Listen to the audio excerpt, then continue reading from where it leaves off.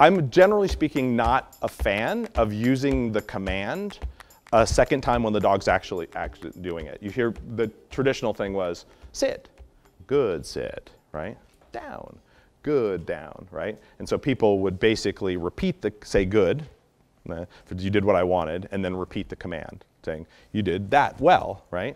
And generally I try to avoid that because at best I don't think it does anything, right? The value came from the initial conditioned reinforcer. Down, good, right? There's the reward. You rewarded down, it's good.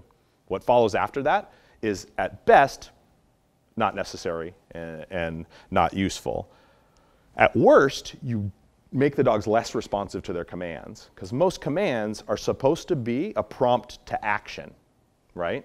So down, when I say down, you're supposed to do something. If you're already doing it, then they can't respond to it.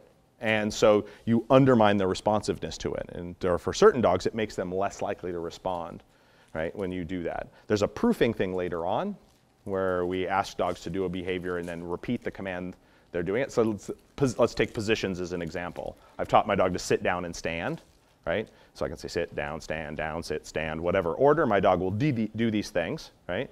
And so I ask my dog to do it, and then if my dog's in a sit and I say sit again, they frequently offer one of the other two behaviors in the early stages of training, right? They think they hear a sound, they're supposed to do something. They're already sitting, so they should try one of the other two, right?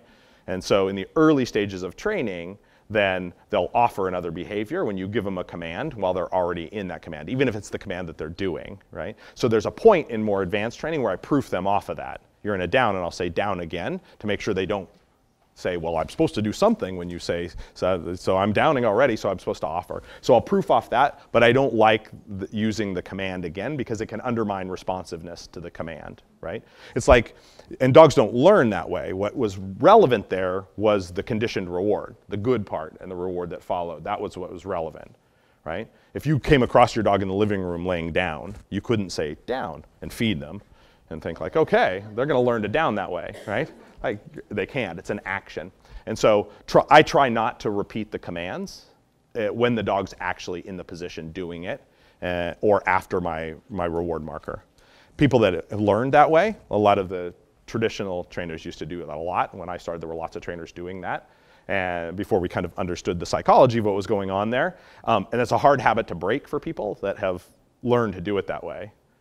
The sit, down, good, down, right? Come, good, come kind of thing is a hard habit to break. But I would encourage you not to do that.